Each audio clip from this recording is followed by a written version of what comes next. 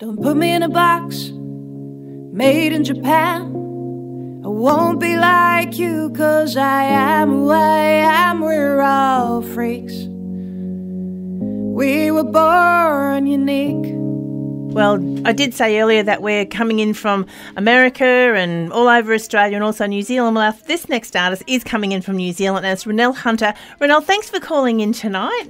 All right, Tracy, thanks for having me on the show. You're very welcome. A new single out at the moment. It's called Me. Please tell us all about it. All right, Me is a song about being yourself. So it's pretty much a call to be yourself, to be the you that you were created to be, and to not just blindly follow the crowd, because I think we were all designed uniquely, we're all made uniquely, and we've all got something unique that we can offer the world. There is a lot of songs out there that are saying, I want to be that girl and I want to be this sort of person. So it's nice to actually get the other side where it says it is okay just to be you. Yes, exactly.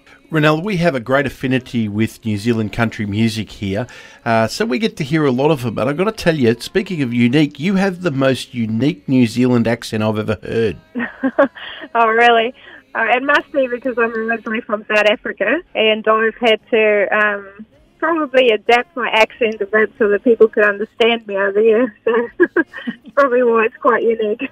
So what was the background growing up in South Africa? What was the inspiration for music? Well, I pretty much, as a little girl, just loved singing. And pre-primary, I was always on stage, always asked to sing. And at home, I would always put on concerts in the living room. And, yeah, ever since I've known, I just wanted to be a singer. And I loved music, just had a great love for it. Tell us about the opportunities versus someone in South Africa for music to New Zealand or Australia. There's probably equal opportunities if you are willing to put yourself out there. In South Africa, there's a lot of local festivals that you can apply to go and perform at. So you just send in a demo and put yourself out there a bit.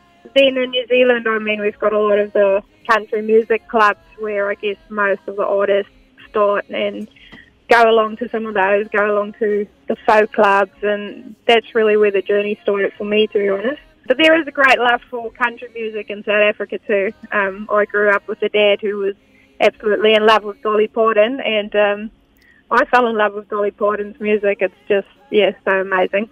And I understand that you're starting a tour in taking off from Dunedin on the 22nd of March. And where is that taking you through New Zealand? It's taking me to Christchurch, Invercargill, a bit of the West Coast, all the way up to Hamilton and Auckland.